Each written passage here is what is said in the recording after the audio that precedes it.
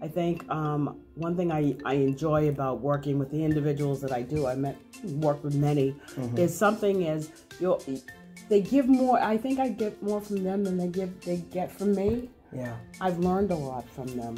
I've learned how to be patient. Of course. I think with what they deal with day to day, you learn courage.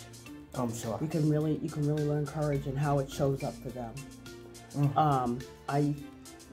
It's one thing that's just wonderful that we want to bring them out and have them be part of the community, which is very, very important.